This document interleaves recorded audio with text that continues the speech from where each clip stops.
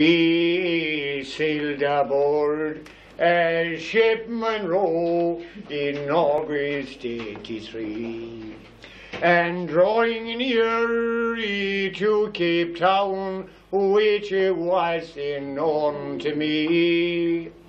It was there I met with Kerry. We had angry words and blows, and the venom tried to take my life aboard a ship. As I stood up to defend myself and to fight before I died, a pocket pistol I drew forth, and then I let it fly. I shouldn't. I let him have the second one, which pierced him through the heart. I let him have the third, me boys, before we did part. Right, O'Donnell, you shot my husband, Mrs. Carey loudly cried. Oh, yes, I did, in self-defense, quite madam, then said I.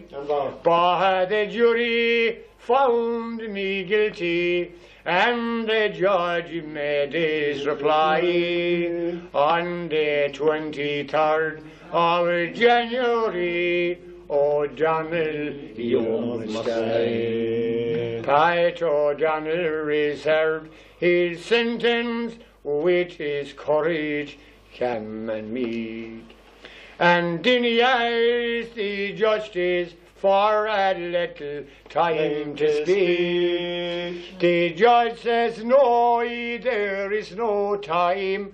O'Donnell loudly cried, give 3 cheers for dear old Ireland and United States goodbye. I wish I was a free man now and to live another year.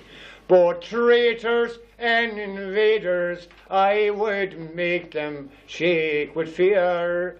I would make them run before me like the hare before the hound, and I'd shoot on informers from the Swedish crown. Am I get old?